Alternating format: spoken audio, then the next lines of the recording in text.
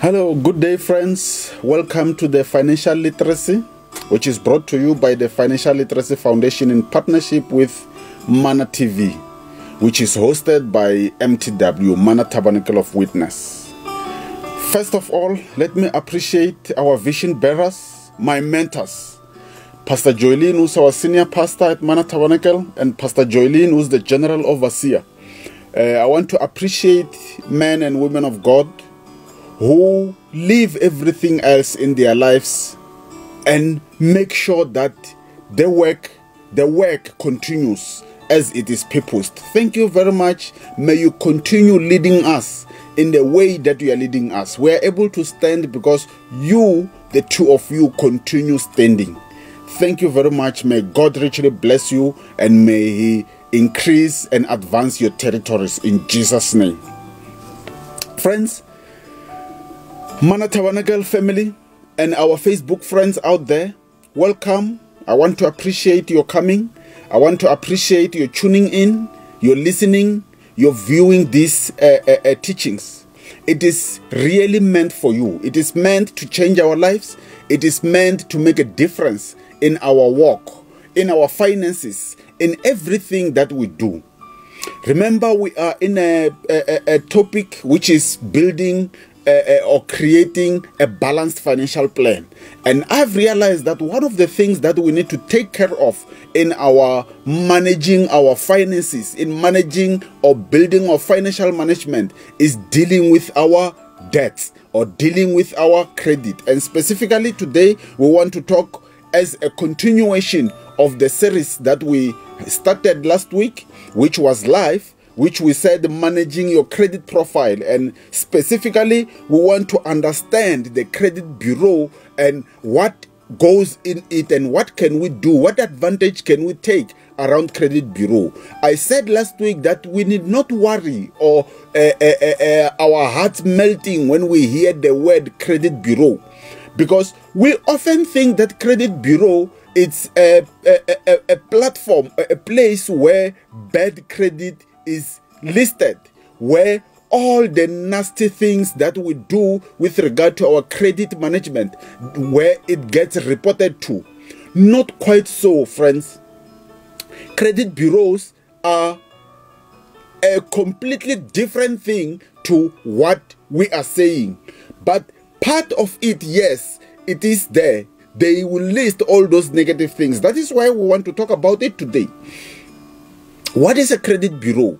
Credit bureau are institutions or facilities where every record of anyone who buys anything on credit or anyone who takes any kind of a contract, it could be a cell phone contract, it could be a rental contract, anything that is done at a level of trust, such as credit, it gets recorded. So you don't get recorded at credit bureau when you have a struggle to pay or when you have failed to pay. You get listed at credit bureau immediately when you start that credit, before it is even known whether you will be able to pay for it or not, before it is even recorded anywhere else that you have delayed in making your payment for the month. It is already, your particulars are already at the credit bureau because it is their duty.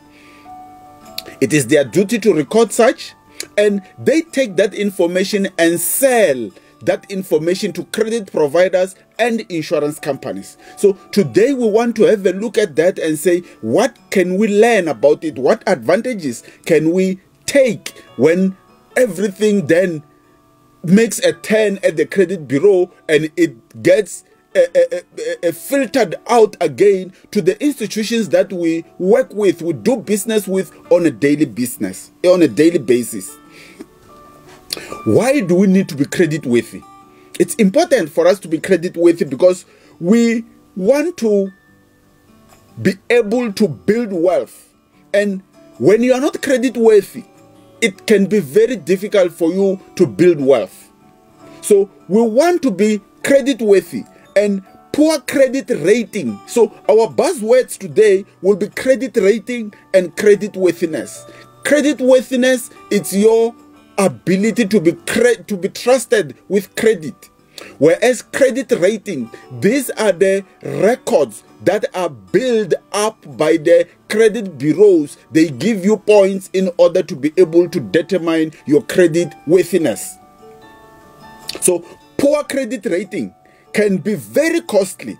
I want to show you 3 things why I say credit rating can be very costly.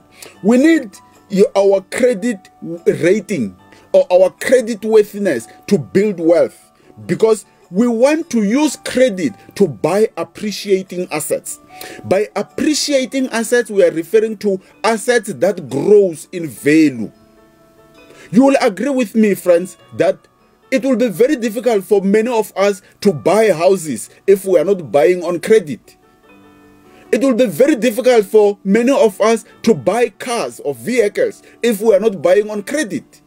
So it is important that we need to be credit worthy, and we need to understand what goes into credit worthiness or what goes into credit rating in order to be able to do that.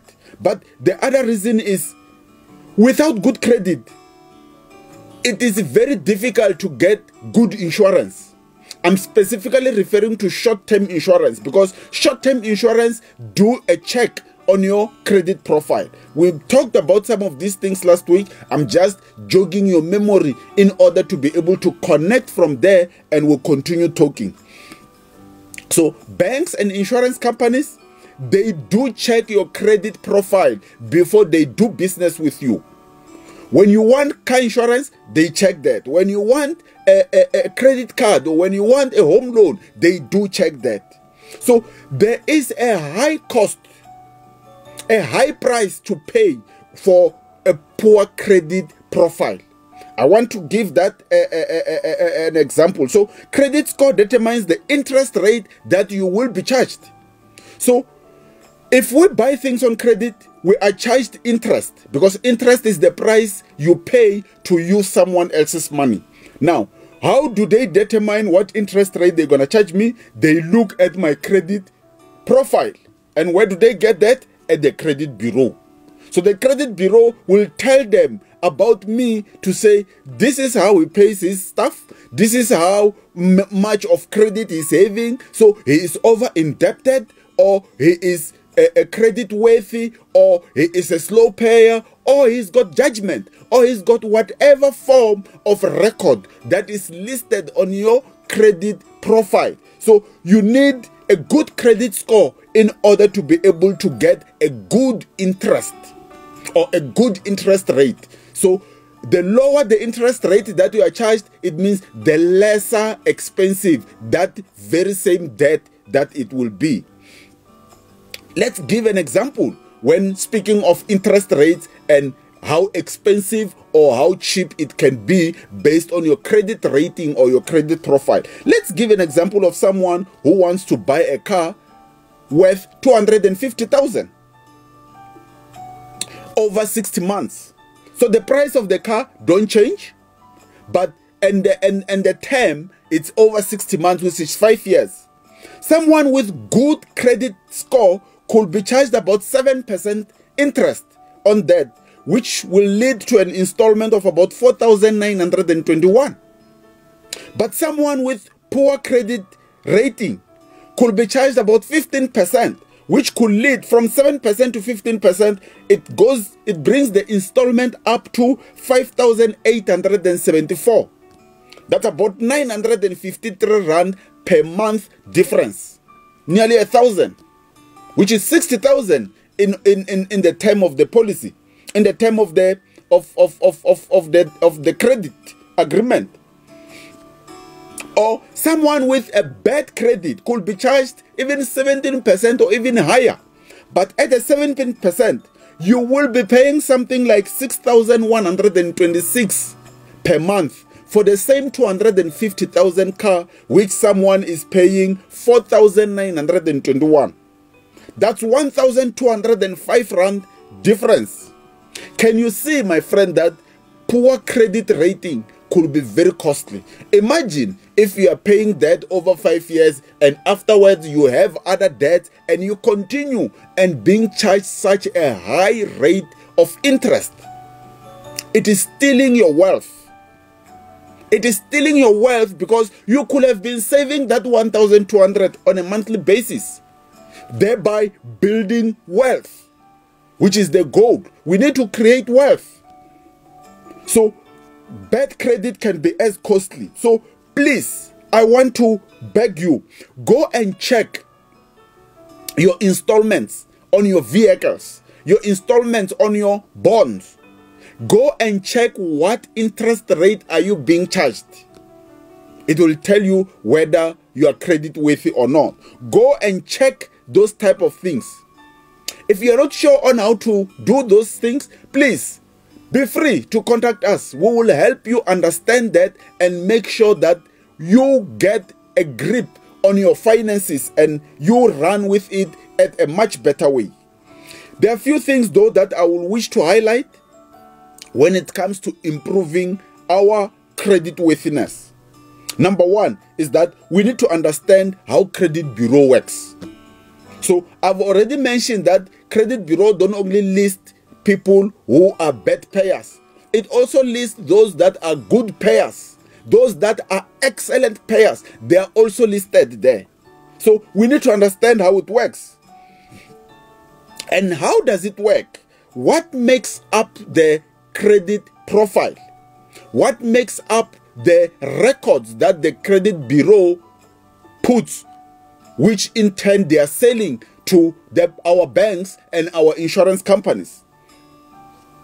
Like I said, they are just institutions that gathers. So they don't make this information. They simply gather this information and sell it out to interested parties.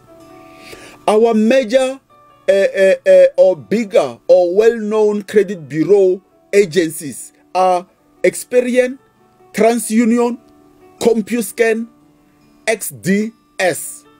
I mention this because I want you to go and Google them and find out. Some of them you are able to subscribe with them so that you pay them on a monthly basis to be able to update you each and every time there is a listing in your name.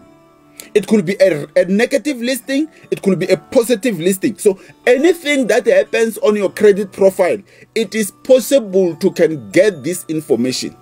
So you are allowed to subscribe with them, and their monthly payments are very minimal. Very, very minimal. Most of us can afford without even thinking. So go and Google them. Check if you can be able to subscribe and be able to get your reports and be able to get your profile. So it's important, friends, that you need to go and download your credit report so that you can see what goes in it.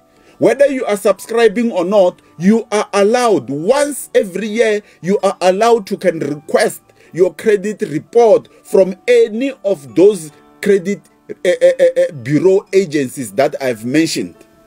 So let's make it a habit to be on top of our game, is to be able to direct and manage things instead of things managing us. So let us not allow our credit profiles to manage us. Let us step up and manage these credit profiles. Why is it important that I advise that go and download your credit report? There are a few reasons that I would want to give you. It is a report that is associated with your ID and your name. So anything which is listed, it's dependent on your ID and your name. So if it is only dependent on your ID or your name and they don't call you to verify any of these things, there's a high likelihood that some of the information may not be accurate. Who is going to correct it if you don't stand up to correct it?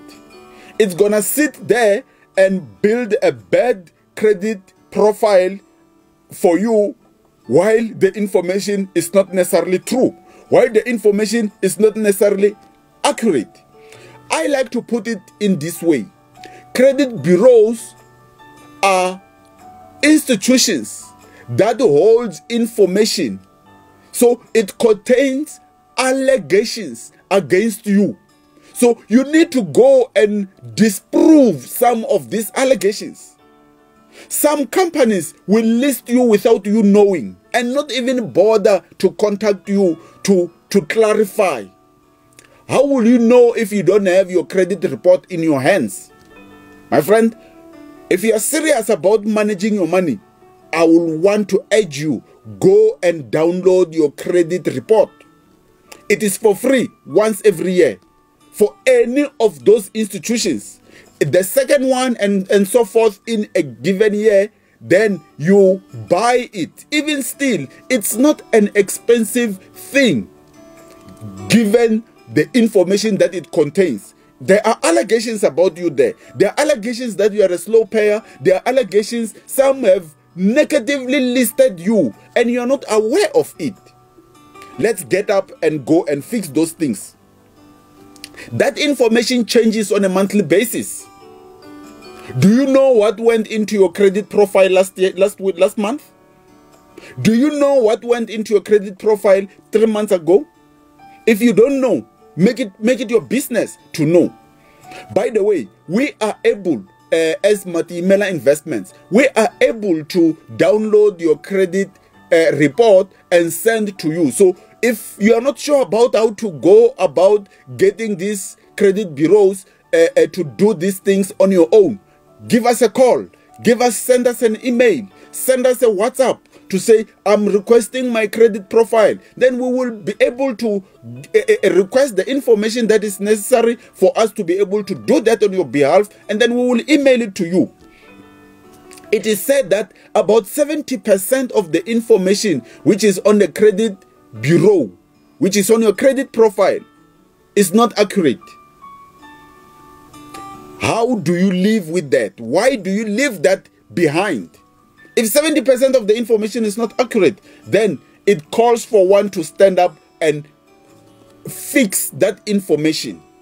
As you fix that information, we call it disputing. So there is an ability on those systems to dispute some of the listings, to dispute any of the information that is listed there. They will simply ask you reasons, why are you disputing? We give those reasons and they will go and investigate, and more often they're going to find that indeed you are right, and they're going to remove that profile. They're going to remove that listing.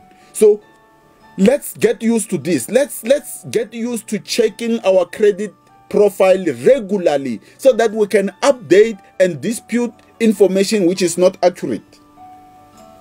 What makes up my credit report? How is the credit bureau building up my credit profile?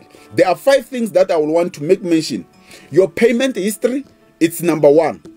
And it constitutes the major percentage of the way in which they build the scores. So your payment history, how slow are you paying? How fast are you paying? So basically, how do you pay your bills? So you get most of the points as you pay faster, and you get lesser points as you pay lesser. And you get negative points or point reduction as you don't pay also. So it works in both ways. But the second thing is the amount that you owe to each of every credit item that you are having there. Each and every debt that you are having there, it has got a facility. It is a facility, not so. Let's say it's a credit card.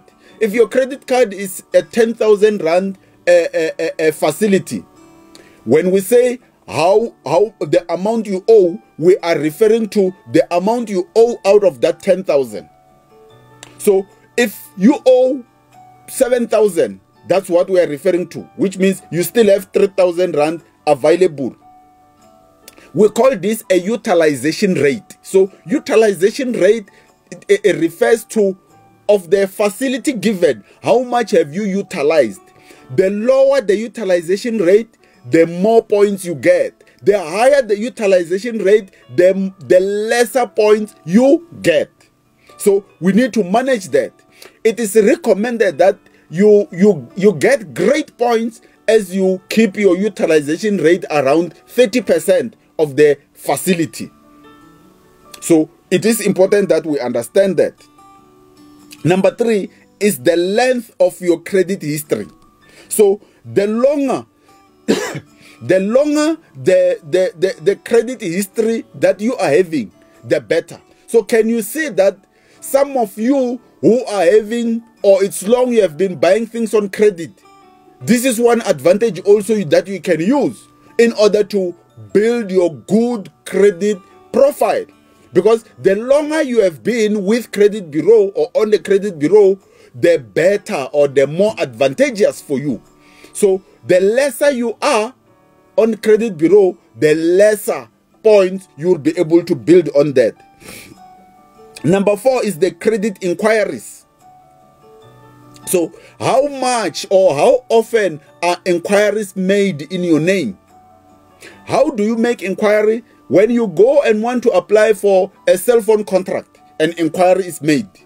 So those of us who like to do comparisons, for instance, you go to this provider and that provider and that provider doing all the applications. Each and every one of those is making an inquiry. When you want to do a personal loan, you go and apply here and there and all the different places. Inquiries are adding up. So we need to be mindful that the more the inquiries you have, the lesser points you get, and the high risk you are referred to be. So it does not work to your advantage to be having too many inquiries at a go. But the number 5 reason is the mix of credit. So when you have only one type of credit, like personal loans, or only have car finance and nothing else, it does not work much to building your credit profile. So the more different facilities which are well managed, the better in terms of your credit profile. You may ask, then how do I improve my credit score? Again, those 5 things that we have just mentioned, it is those very same things that we can use to manage our credit profile. Pay your bills on time, all the time. Don't juggle around. Pay all your bills on time and pay a little extra every time when you make a payment. If you have a credit card, make sure that you use it at least 3 times in a year. So you don't have a credit card and park it over there. Use it, you better use it and pay it off immediately the next day. But use it at least 3 times in order to be able to build your credit profile. Reduce your utilization rate. Refrain from closing accounts. This is very important, friends. We think that because I've paid off this account, now I can close it down. It does not work to your advantage to close down an account. It reduces your points. So you better pay it off and leave it lying there. Just be disciplined that you don't use it again. If your goal is never to use it again, just be disciplined and not use it. But don't go and close it down because it does not work to your advantage. And lastly, refrain from opening new accounts. You already have accounts. You already have facilities. Learn to work on cash basis. Whatever installments that you are paying. Many people say, how can I do that because I still need to buy clothes. I still need 1, 2, 3. Hey, you can save in order to be able to go and buy cash. After all, some of us, we tend to appear like now we are that particular store because every clothes that we are having is from that particular store. You are now a moving advertising billboard. You can do better, my friend. You can do better by making sure that you save. Instead of paying installments, save. You will have options of where to buy where, when there is specials and discounts there and whatever kind of sales that takes place. You are able to jump to those opportunities and buy cheaper. So as I close, let me put it this way. Make sure that your debts are secured by a life cover. You don't want to die and leave your debts behind. I've mentioned this many times before. When you die and leave your debts behind, you are multiplying poverty. And I know that you are a smart man. You are a smart woman. You will not want to multiply poverty. You will not want your children or your surviving spouse or your family to be paying your debts upon your death. So make sure that you have a life cover to secure your debts at all times. And make sure that your debts correspond with some assets. So as you create a debt, make sure that you are creating a corresponding asset. So as your debt is getting paid, your asset is appreciating in value. So that is what I can share with you today. So there are the numbers on the screen. Please give us a call. Let us be useful. Let us help you to rebuild your credit profile. It's not too late, my friend. It is never too late to do the right thing. But it is too late if you will still decide, even after this evening, to sit and not check your credit bureaus and not check your credit reports. Go and download your credit report. I love you all. May God richly bless you. May increase you in wealth creation, in asset build up. May give you wisdom as He has promised us. In Jesus' name, amen.